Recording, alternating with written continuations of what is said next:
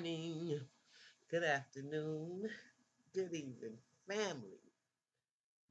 Whatever side of the diaspora that you may be on, I want to welcome you to the Mental House with me, your host, Khadija. Okay, I thought I'd share a few of of my a few of my incidents or a few of my fears with y'all this morning here. And what kicks up my uh this is just what it kicks up my um all my emotions. It kicks up my anxiety, it kicks up my phobias, and that is, I'm gonna have y'all meet my dog, but I have neighbors next door who have bunny rabbits, and for some reason the bunny rabbits keep getting out. Now, mind you, these next door neighbors of mine, who I really have no complaint about, they're good neighbors, besides this little incident with the bunnies. But when they first moved over here, their dog, which is he's used to being in a out in the country, obviously, and of course I live on the main drag.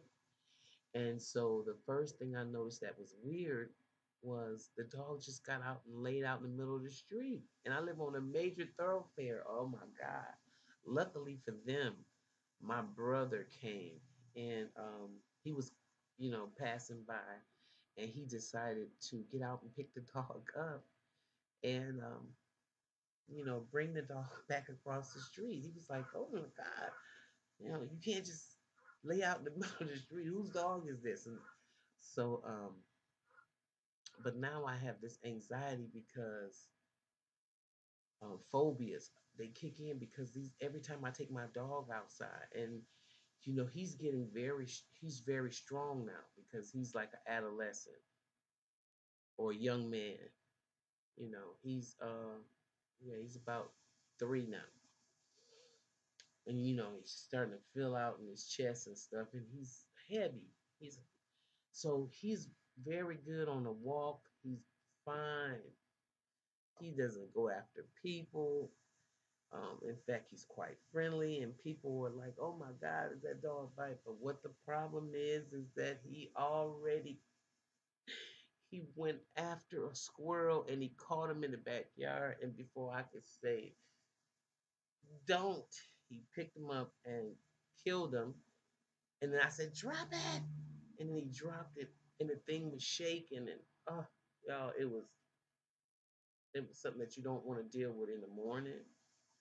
And unfortunately I have and he's that's his nature. I mean, but and plus he's a terrier.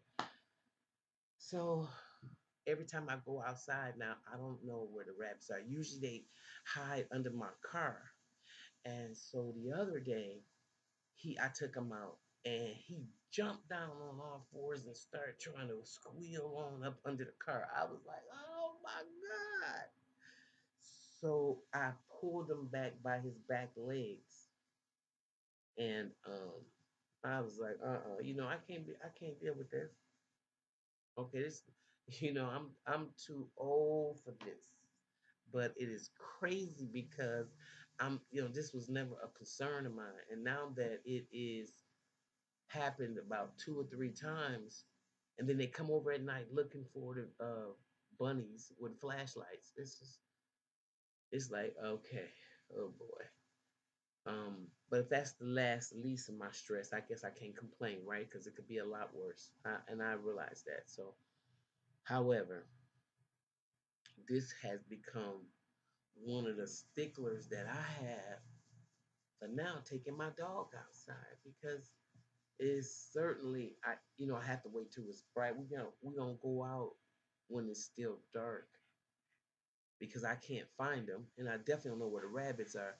And look, let me just say this, and I'm gonna close, y'all, because I know this is my problem, but y'all, I gotta share it with my family.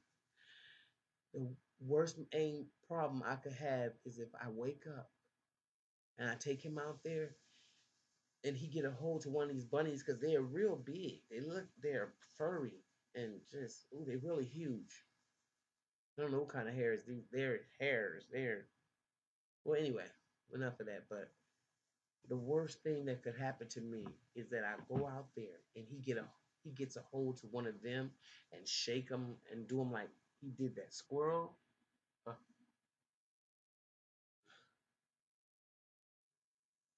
I wouldn't be able to take it. I really wouldn't. Um, so I just thought I'd share that with y'all today because that this is getting to be a little bit much. And so if y'all know if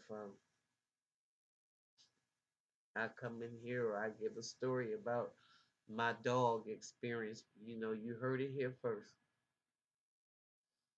All right. I guess I'm about to take him out now. See you later, family. Bye bye.